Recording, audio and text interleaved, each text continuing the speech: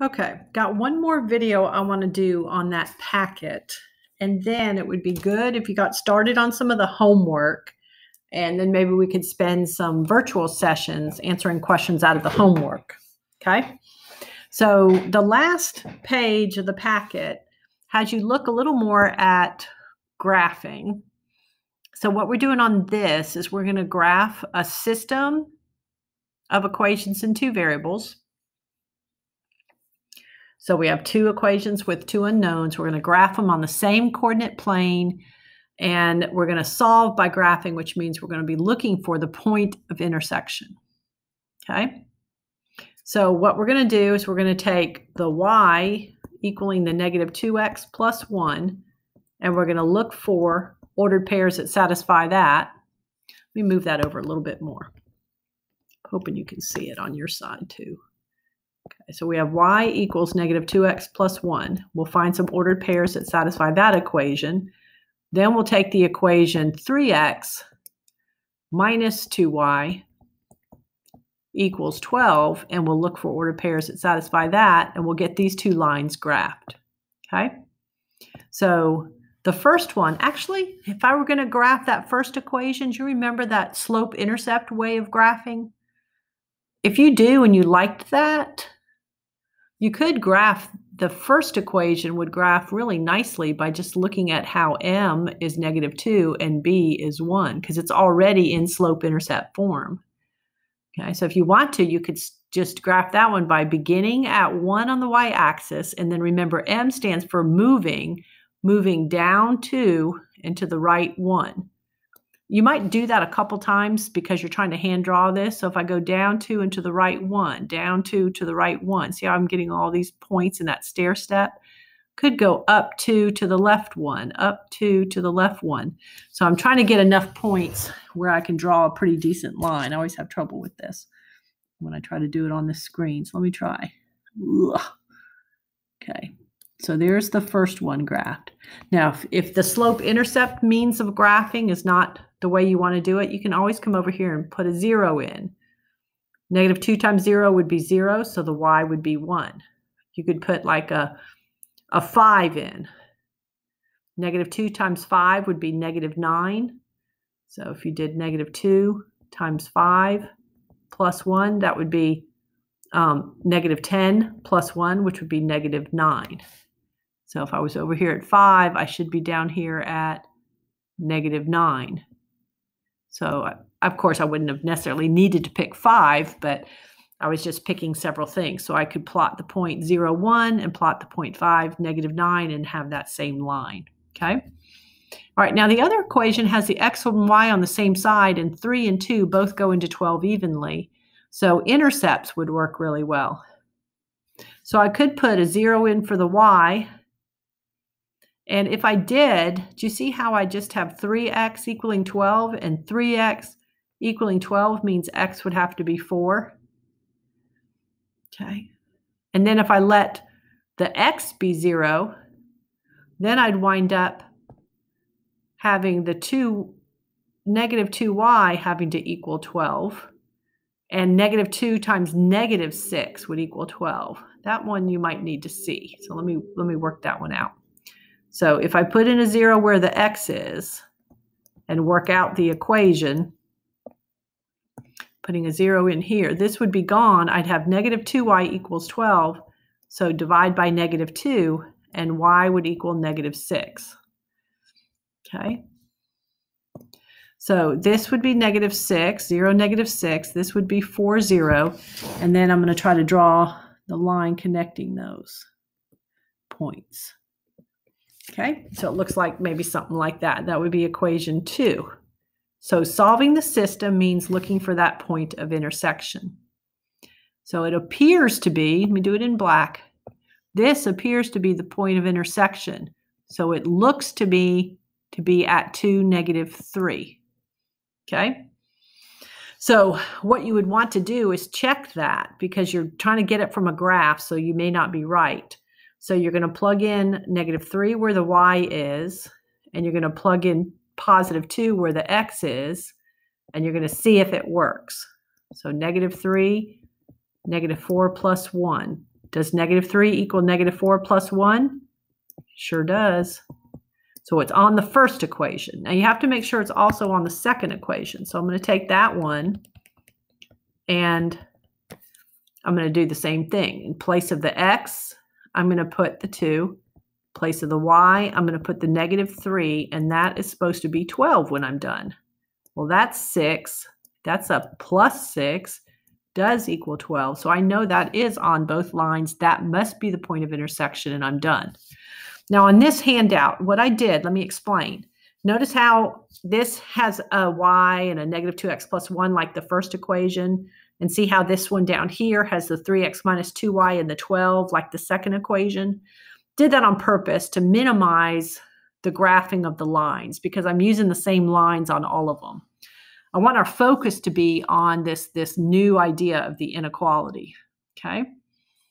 So what you're going to do is you're going to do 2 parts when you're doing an inequality. First part is going to be to graph the line. Second part is going to be to shade one side of it. Okay, and then I'm going to show you how to decide which side to shade. Okay, so even though this says in here, even though this says greater than right here, first thing I'm going to do is graph y equals, so the first step is going to be to graph y equals -2x plus 1. And when I do, because it's really not allowed to be equal, there's no or equal to, this is going to be kind of like that parenthesis bracket thing, the open versus the closed circle. Since it doesn't have the or equal to, when I graph the line, I'm going to make it dashed. And that's going to mean that it's strictly greater than, okay? So I'm going to graph the line and I'm going to dash it. And I'm doing that because this is not or equal to. Down here, when I do this one, see the or equal to? This one's going to be graphed like a solid line, okay? All right, so we already know how to graph y equals -2x plus 1. That was the red line from earlier. So, you know, we plotted the 1, then went down 2 into the right 1, or we went all the way to 5 down to -9, okay? All right, so let me get that red line on there, but I got to remember to dash it when I do. So the dashing is like telling people that points on the line aren't part of the solution. So you're graphing because that's the only way to show people all the points that make that true. See, there's only one point that satisfies both of these equations. Okay, there's infinitely many ordered pairs that will satisfy this inequality, and they're going to come from one side or the other of this line that we just plotted. Okay, so what you're going to do at this point is you're going to do the shading. All right, so when you try to do the shading, determine which side to shade. Oops, I wanted that to be a block pen. There we go. Okay, so we're going to shade. I'll say determine, well, yeah, I'll just say shade, but here's how you determine it. So one side of the other is going to be shaded. So just pick a point on one side of the line that's clearly on one side of the line, but, you know, don't make it hard on yourself. Just pick something obvious like 2, 2 or 0, 0. So I just pick a point that's not on the line, not on the line itself. Okay. That's got easy coordinates. I just picked that one for some reason. Then I'm going to go to the original equation, and where the y is, I'm going to put a 2 because I picked the point 2, 2. So I'm going to go to the, I'm going to test, I'm going to call it test 2, 2 in the inequality. So put in 2 for the y.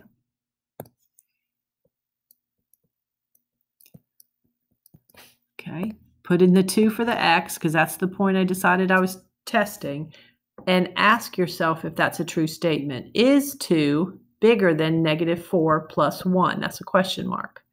-4 plus 1 is -3. Is 2 bigger than -3? Is having $2 better than being in debt $3? This is true. true. Okay. And see where the 0.22 is? So shade toward 22.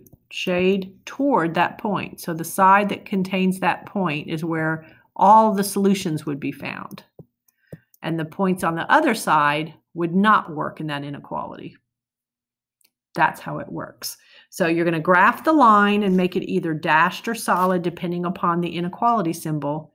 Then you're going to pick a point not on the line like 2, 2, plug it into the inequality and see if it works. That tells you whether it's a solution. That tells you how you're going to shade. Okay. All right, so let's move down here to this one. So we're going to do the same thing. We're going to graph the line. This time we're graphing the line 3x minus 2y equals 12.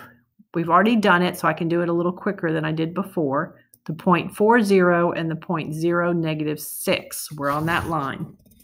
When I connect them, I'm going to do it solid this time because it has the or equal to on it. So it's kind of like the bracket versus the parenthesis back when we had just one variable. Okay, so I've done the graph. Now I'm ready to try to shade. So when I try to shade, pick a point. Pick a point that's not on the line. Pick an easy point that's not on the line. So how about this guy? It's the easiest of all. What if I pick that point? It's clearly not on the line. So test if 0, 0 works. Okay, so I'm going to plug in a 0 for the x and a 0 for the y. Okay, so does 3 times 0 minus 2 times 0 wind up being less than or equal to, actually I'm testing the less than really. Well, I'll say less than or equal to 12. See how that would be 0, that would be 0. You'd have 0. Is 0 less than or equal to 12? Well, yes, it is. That's a true statement. So I need to shade towards 0, 0. So shade towards the point you just tested. So that would be, let me do it in blue. So that would be over here, this side. Okay, and see that line, this line would go on forever in both directions, and this, all the points on that side would be solutions, and then also all the points on this line. And you can't do anything, but you can't list the solutions. All you can do is graph to show people what they look like. Okay. Now, what happens on this problem is I put the two inequalities together. That's called making a system of inequalities. So I'm literally going to take the graph and the shading that we did before and put it here. So I'm just getting those. Oops, it's not correct though. So we had it beginning at 1. Going down 2 in the right one. Also had 5, negative 9. This one got a little washed out here. And it was dashed, remember? And then everything on this side of the line was what we shaded for that one. Okay. Now I'm going to graph the blue one. Okay, the second one in blue. That one is the one where we had the 0.04 and the 0.0 negative 6, and it was or equal to, so it was allowed to be equal, so we made the line solid. And then we tested a point like 0, 0 and found that it worked, so the shading went this way on that line. Okay. Let me emphasize, this is where the line is on the other one. Okay.